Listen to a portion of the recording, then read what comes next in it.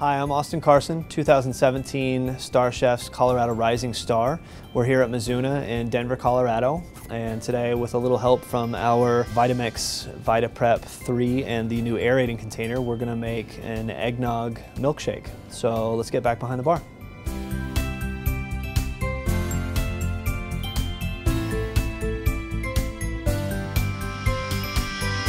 Here at Mizuna, we actually make eggnog 6 or 8 months in advance. Basically what we're gonna do is make a traditional eggnog recipe using the aerating container, and we're gonna make a little bit of an eggnog milkshake.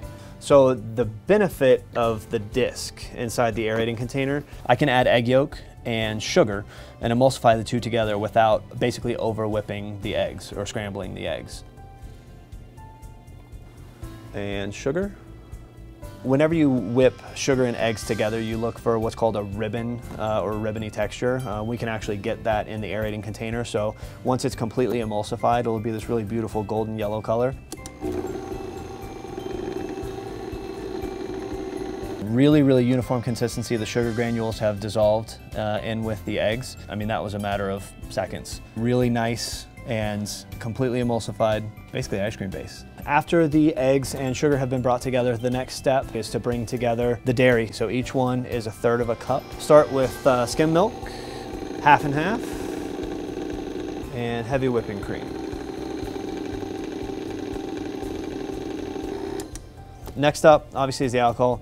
This is being built to age, so we're actually making this the last week in April to serve in December. All of this will go into a glass container and into the refrigerator, and after about 2 weeks, everything will have come together, and a lot of that alcohol will have smoothed out.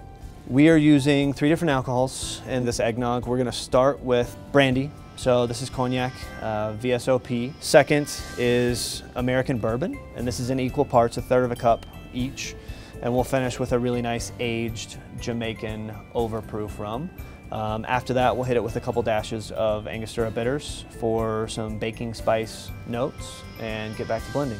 So we'll put the lid plug back in and dial back down to 1, turn it back on. We'll slowly bring that up to about 3 or 4, and then we'll add the alcohol.